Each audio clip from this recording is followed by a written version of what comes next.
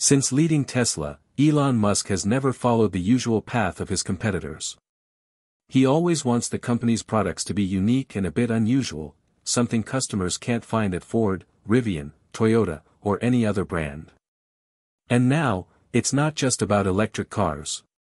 This same approach shows up in Tesla's humanoid robot project, Optimus. What sets this apart is how Tesla is developing Optimus. Unlike other companies that pour tons of money into making their robots run, jump, or have super smart brains, Elon Musk said Tesla isn't going that way. More than half of the company's engineering work is focused on just one thing, the hands. According to the world's richest man, Musk believes that most of human intelligence is shown through the use of our hands. He pointed out that after millions of years of evolution, no other body part has been as important as the hand. Even early humans were able to create amazing structures and do complex jobs using their hands, long before having what we consider advanced thinking. That's why Elon Musk and Tesla picked the hands as the key feature to focus on with Optimus. Musk believes these hands will give Tesla's robot a major advantage over others and help it become the most advanced humanoid robot ever made. Hundreds or even thousands of tasks could be done by this robot. And today's discussion is all about the hands of Optimus. The new Optimus hand and forearm with 22 degrees of freedom is now in production. It's also learning to walk and catch balls, which is very exciting. It's amazing to see how fast Optimus has gone from just an idea to one of the most advanced humanoid robots ever built. If you want a humanoid robot that can actually do what people do, that's a big challenge. The updated arm has 22 degrees of freedom, compared to the earlier 11. Copying the movement of a human hand is not simple.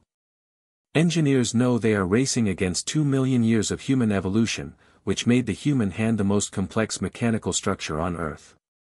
If you had to name the body part with the most complicated motion, it would definitely be the hand.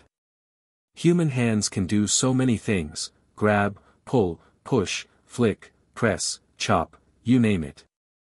No other body part comes close. Aristotle even said the hand is the tool of tools. Our hands have 27 degrees of freedom.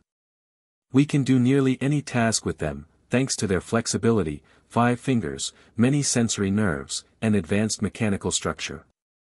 Because of this, making a robot hand that moves like ours has been a major goal in robotics for a long time. It's something engineers across the globe have tried to achieve for decades. So, when Elon Musk said that the new Optimus hand has 22 degrees of freedom, it surprised many people in the tech world. Not because of how it looks or its smart brain, but because of a feature most didn't expect: a pair of robot hands that's quite close to human ones. Going from 11 to 22 degrees of freedom means it's now only 5 short of a real human hand. With the 11-degree hand, Optimus could already fold clothes, water plants, carry eggs without cracking them, install electronics, carry batteries, and even serve drinks. And that was just the start. The hands and brain were still basic. So, we can't help but wonder what the 22-degree version can do. When you watch Optimus move, the walking may not impress you. It has been joked that it walks like Biden. That walk does affect how smooth or balanced the robot is. But when you see Optimus using its hands, it's a different story. Many would agree, it's quite impressive.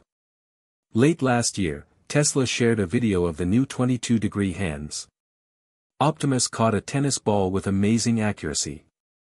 But most people don't know how much effort went into making that happen. Almost half of the robot's mechanical complexity lies in its hands. Musk even said the hand might make up close to half of the total engineering in Optimus. They tried placing the actuators, the parts that move things, inside the hand.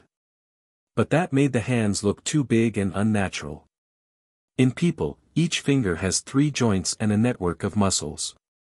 Copying all that into a robot hand while keeping it the same size as a human one is a major engineering challenge. Tesla says Optimus now has 22 degrees of freedom in just the hand, more than any other robot you can buy today. Most have just 5 or 6. Each finger on Optimus can move on its own, twist, bend, and even touch lightly, just like a real hand. So, instead of just gripping or dropping things, Optimus can do things like type, wash dishes, and more.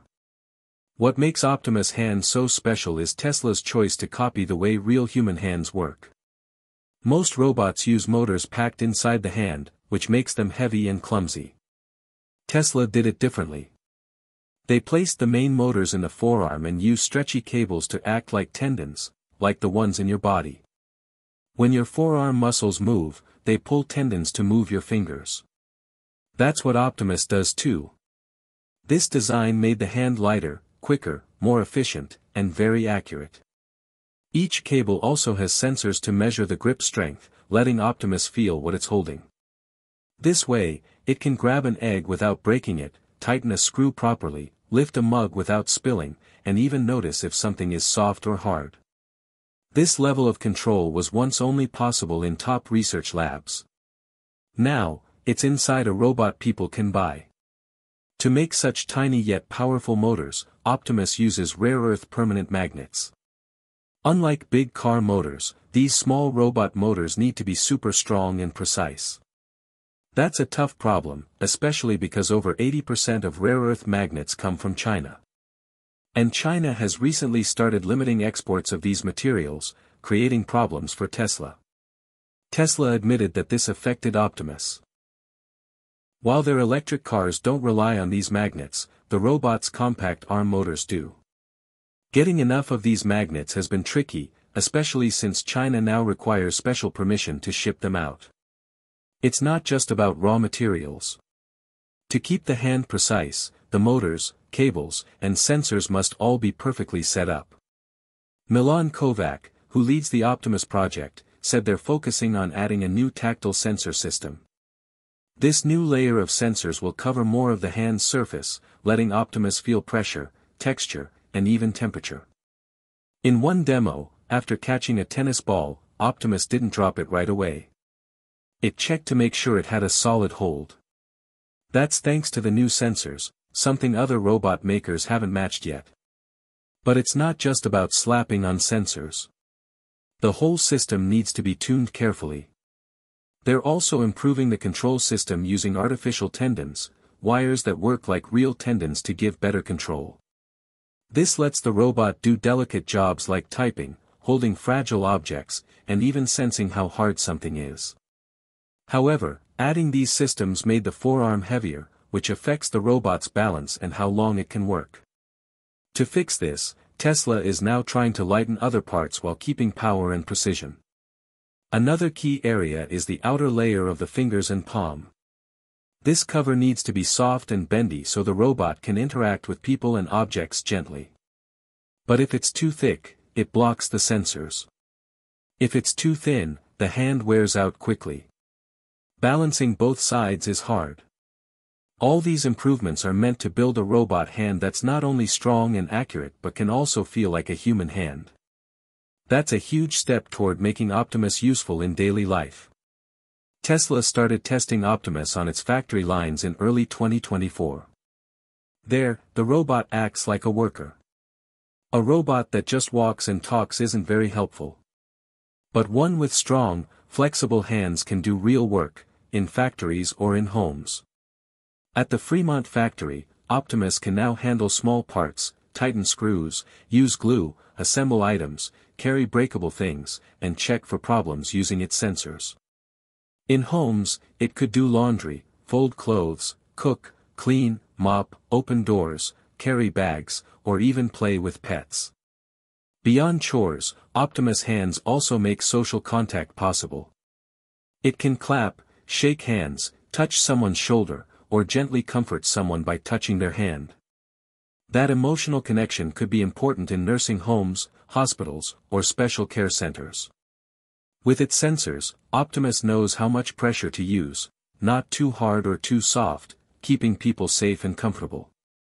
Elon Musk has said Optimus could cost $20,000. But that may be too optimistic right now. There are still two big problems: the need for powerful magnets and other new parts that don't yet have an existing supply chain. Musk noted that nearly everything in Optimus is new. The motors, gearboxes, actuators, electronics, everything. Only the AI system is shared with Tesla cars. In a robot, every pound matters. Unlike cars, where adding extra weight doesn't make a big difference, robots need to be light to move well. That's why Optimus is hard to build, even with Tesla's factories and engineers. Costs will stay high for now, and a $20,000 price is unlikely until maybe 2029 or 2030. If Tesla releases a small number next year, it might cost closer to $40,000, about the price of a Model 3. At that cost, many families might still consider it, especially if it can work a full shift each day. Tesla says Optimus includes smart safety systems.